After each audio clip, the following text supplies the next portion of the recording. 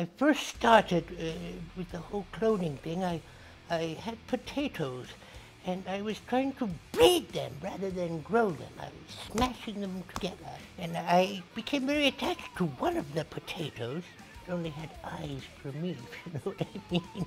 So I thought if I could clone this, so then I started looking into cloning the potato, and then I moved to sheep and lambs, and it was, yes, that's how it all started. We have been trying to clone people, but we haven't been able to get a lot of people that were alive that wanted to go in, because there is quite an explosion, and that's when we started with bringing people back to life. Back to life.